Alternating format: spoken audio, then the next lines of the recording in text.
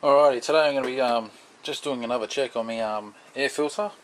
It's been about a year since I last checked it, so just take it out, give it a tap, you know, get any leaves or anything that's in there out. And I should have done this last year when I had this out. Give the MAFS airflow sensor a clean. So this is the stuff to use. And the filter, last year she was all white, and I could tell she didn't need a clean, so it hadn't been not long changed, but she's starting to look a little bit grey now. You can't really tell that in the camera, I don't think. Maybe you can. Let's see what it looks like when I upload it. But she is starting to get a bit dirty, so I'm going to give her a tap on a bit of timber or something, tap her out. I don't have my compressor here at the moment, so I can't give her a blowout, but if I had my compressor, ideally you'd want to, with low pressure, just give it a blowout of any dust, do better. At the moment all I've got is just going to give it a few taps, try and get any stuff that's in there out, and yeah, put it back together. Okay, so first of all you want to get all these clips off and your sensor plug off here. Okay, as this is the first time doing this on my Tarago, which is a bit slack of me, I'll show you in there. So it does have some kind of airflow sensor in there. So I've got the MAFS airflow sensor here. Now it looks like it's a setup of two different things. This is a VAM and the MAFS airflow sensor. So what I'm going to do is I'm going to take this out. I had to bend these metal parts back a little bit so I could get a socket on there. They turn relatively easily, so just one turn on the socket and on the wrench, and the rest can be done by hand. And then you got one up the front here and another bolt there. So I'm going to take this off right now, get a bit of a better look at her. Okay, so what we got here, looks like we've got a little sensor there. It's got a wire inside it. Now I can see it. Let's see if I can zoom in so you can see it.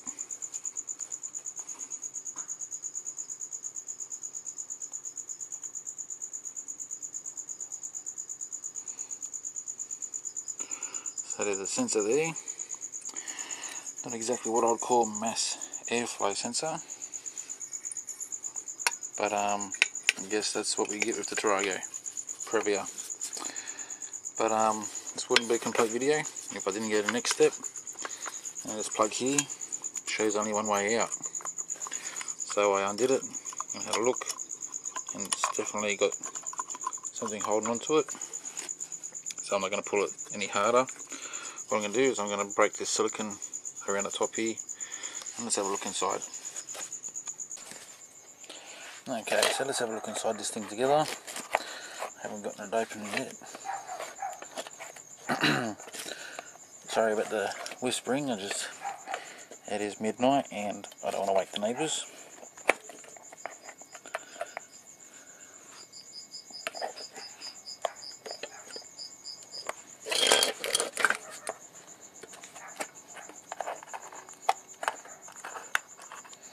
I've also dug out as much silicone as I could. Let's have a look inside here.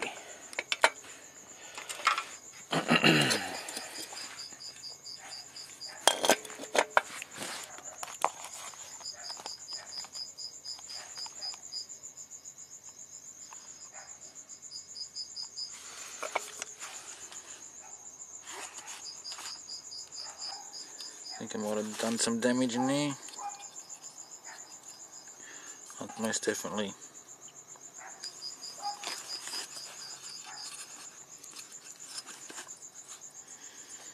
But if I don't do it, who will? I can't find any footage about this type of thing. So someone's got to do it.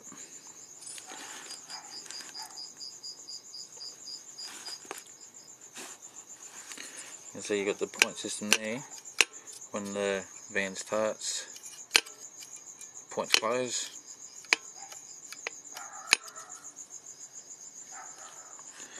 There's no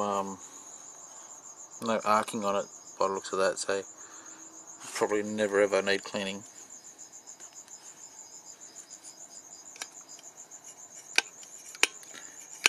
The spring inside though, like springs in time generally start to give way, so not really too sure if there'd be a remedy for that. It's probably just a simple replacement. Anyway, my objective was to get to this sensor. So you got two wires going to that sensor there. I'm not going to dig any further into this. I need to have a look at what damage I've done there, which I think I'll do that tomorrow. And hopefully I didn't do too much damage. If it's just a matter of soldering things back together, that's easy done. Okay, well, I'm going to close up for tonight and continue tomorrow. Alright, see you tomorrow. Okay, continuing from last night, just having a close look at this, and these are the points here that when I took the connection out,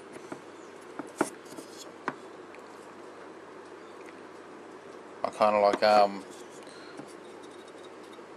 took the tops of the points here off where they were tacked onto the circuit board, and it doesn't look too difficult to just touch them up. I can understand why they made it like this. It's they've made it serviceable, so if you wanted to replace parts in here, now any, I suppose, advanced mechanic that knows what's going on in here would know exactly what he's looking at. But these points here where they solder onto here, if you unsoldered them, you could just take the connection right out. I would have done that on purpose to make it serviceable. I'll just show you what it looks like when I take this plug back out. Okay, so this is the connection here, and you can see there's like a little round part to the bottom of these pins. It's kind of like a point contact, and I'd say that it's a good battle of screws, isn't it? Take them out now.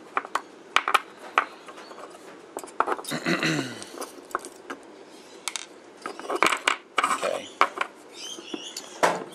I'd say that originally Toyota made this type of same sort of thing without the soldering points, so when you put the plug in, it makes its contact, because if I do put this in like this, if you can see it right there, when I bolt it in, they pull down. Now that's a point contact, so 12 volt passing through there in time would probably lose the connection, maybe build up corrosion and so forth, because it's not a solid connection, it's just a point contact.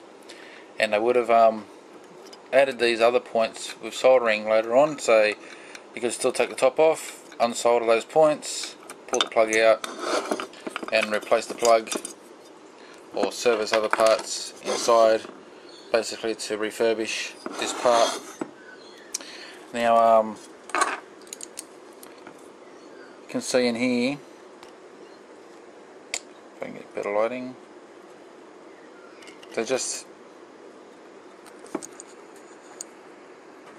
oh sorry about this, just trying to get some better lighting. And you can see the points in the middle, that's a point contact. The outside is where the other parts of the board was like a tack weld, or a lightly soldered onto the board. So what I'll be doing is, because I don't plan on ever taking this plug back out again, I'm going to remove these points here where it's soldered, take them off, put the plug back in and solder directly those points to the board. So inspecting the rest, if the sensor, if this was a faulty part and I was refurbishing it and the sensor itself was faulty or something like that, I could probably just take this board here out to replace that one sensor. Considering that it's so old now, they'll just replace the whole part. They wouldn't worry about refurbishing this anymore, but it's I'll show you nonetheless since I've gotten this far. So that's the point set up there, and that is controlling this here.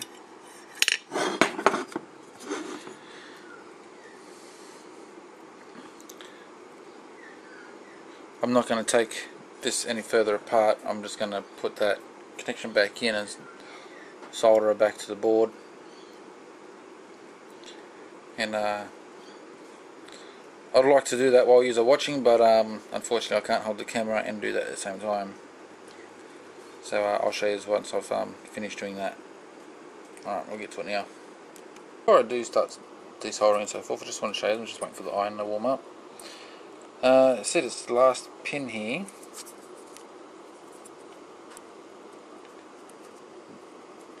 The third one on the right there. You can see how the solder came straight off that pin itself. I didn't have to remove that, and it's looks like it's either a copper or brass plated with chrome, those last two connections.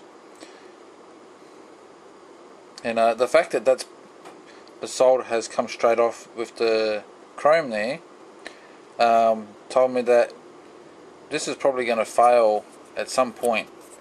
Now if you do have one of these that's faulty and you're watching this video, I'd say probably it wouldn't hurt to take that top cover off since it's faulty anyway, and just make sure that the solder has not come away from these points here. That might be all it is.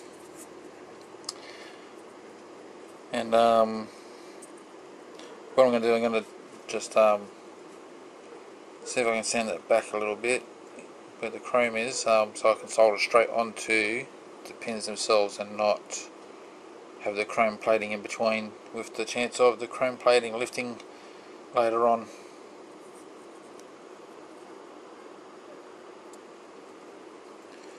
The plug itself, the connection inside is perfectly fine. I don't understand why there's two brass or two copper that's pins there, and then the rest of them are chrome plated. I don't know why they did that. Why didn't they just make them all the same?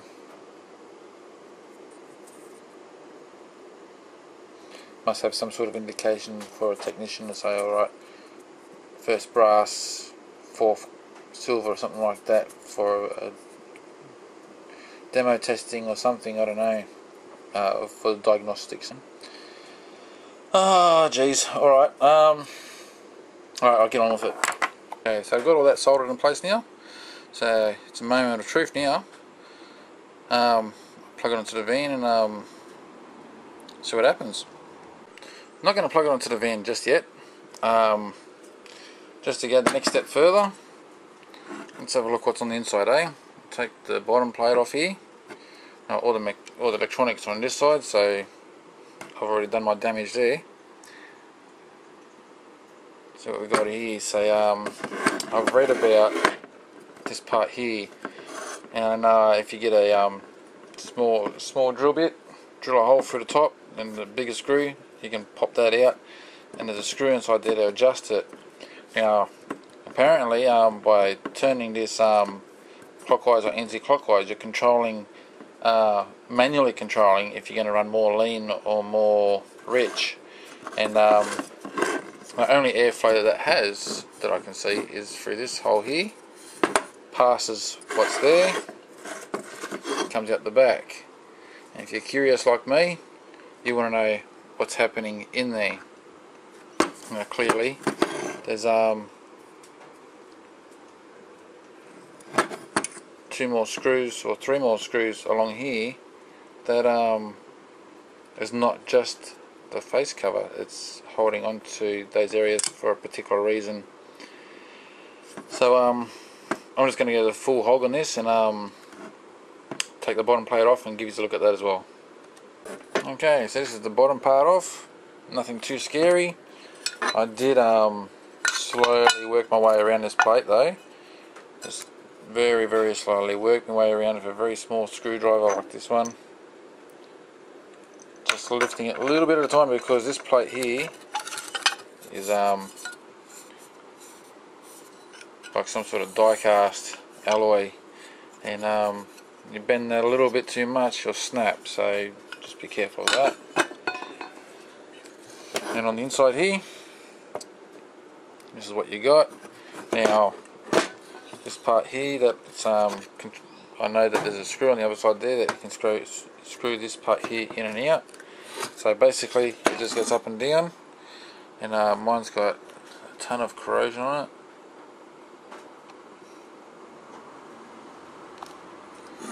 So I'll be cleaning this up, but this is actually really good to know, because knowing that you can take this plate off, you have to work the silicone off first, clean it all up, then take that off. You can now get in here with a bit of masonry paper or steel wool or something like that and clean it right up properly, and not just spraying in there and hoping for the best. And so that's what I'm going to do. I'm going to give it a good clean right now, and yeah, continue from there. Alright, this is the stuff that you're supposed to use for cleaning mass airflow sensors. And I've been using a another substance like this, but it's for electrical motherboards. You know, you can use them on computer motherboards, mobile phones, whatever, and it's a contact cleaner, exactly the same stuff. You can see on there how it's wet, and if I just blow at that, so it all just evaporates. The contact cleaner is exactly the same stuff, smells the same, acts the same. I can't see any reason why I'd think it's any different. So that's just something to think of. If you've already got contact cleaner for your motherboard or something, you can use the same stuff. Like I said, I use both, and they both smell the same, they both act the same, like spray a surface area, and then not long after, like, evaporates before your eyes basically. Alright, so I've cleaned it up the best I can. It still looks a bit grotty in there, but it's not that bad actually. I took to it with distilled water and some toothpaste and a toothbrush to clean these rough areas up, making sure I kept clear from this area here. I didn't want to get any water in near that sensor there, and I use distilled water because normal water has chlorine and things in it that can cause corrosion, and don't need any of that.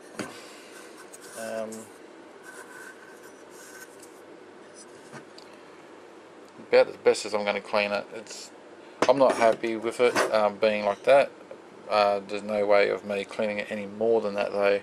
I did the best I can with a toothbrush and some toothpaste, distilled water, cleaned up the back area there, blasted it with the MAFS airflow sensor cleaner just to rinse it off. After I rinsed it off with the distilled water first, and then I gave it another rinse off with the MAFS airflow just to get rid of any other residue that might be there. Clean up the plate as well. So basically it's just bolting her back down now, or screwing her back down if you wish, getting silicone back around the edges on both sides, putting it back in the van. So I'll do that. It's all back together now. And if you want to know how one of these things work, you now know. But all anybody ever needs to do is just spray that sensor there. Don't need to pull it all apart like I did and go so deep into it. Just need to take the top off, spray that sensor there. A bit hard to clean because the hole was right at the top of that section there, or right at the bottom, depending on which way you want to look at it. The side that's closest to the aluminium is, or aluminum if you wish. Alright, I'll put it back on and moment of truth, eh?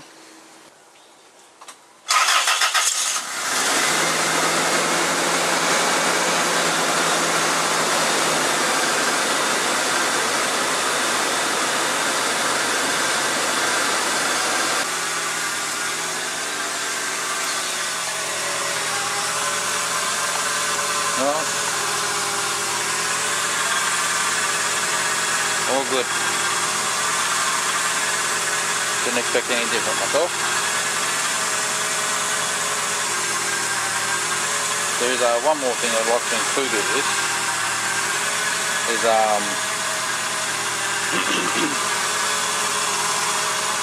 taking a look at that off.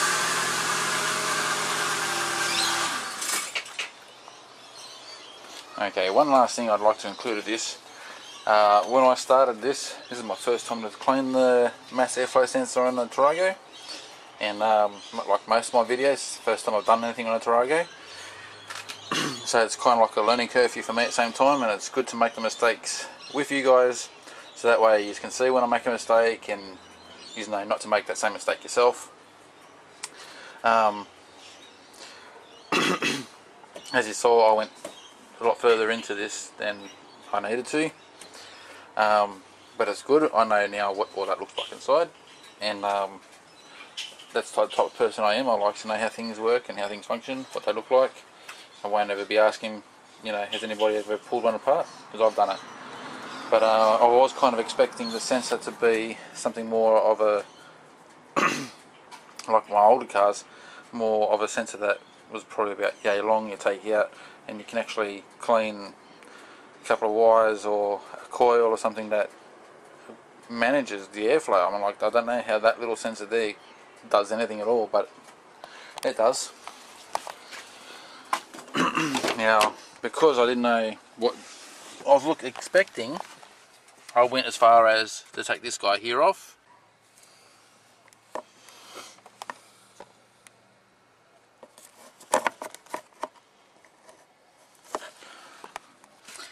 And this has a little bit of an adjustment on it. As far as I could tell, when I had this off, the van wouldn't idle with that off. And when I put it back on, it like I could adjust it a little bit to the point where the van wouldn't idle and the van would idle. And if I turn it too far, the van would rev a little bit, like 1,500 revs. So to adjust this back to how I would expect it to run is I let the van warm up to got the temperature, and I know that the van runs at about 800,000 revs when she's idle. That's normal. So knowing that, I put this back on and then I adjusted it to the van was doing 8,000 revs again at idle, and then screwed it back on. So this is nothing to do with the airflow sensor, but because it looked more like what I'm used to, I thought they must have put it up the wrong end, or not the wrong end, but just done it differently, and that's not the case. And I followed the hose right through, and there is no other electrical points anywhere along the intake apart from the air filter itself, and that's the only airflow control that's on the van. And so that's pretty much it now, I guess. So I've answered all questions and above, I guess. So thanks for watching. It's great that I've got quite a few subscribers. So thanks again for watching. About that, more to the point, I'm happy with the comments that I get. for making the videos that I make on the Taragos, and how much help that is to others. Okay, so I've got the filter out, and so I can show you there is a clip at the back that I couldn't show you before with everything clipped in place. So there's 4 clips, 1, 3, 4, and I'll take the sensor out now, which is only 2 screws up top here.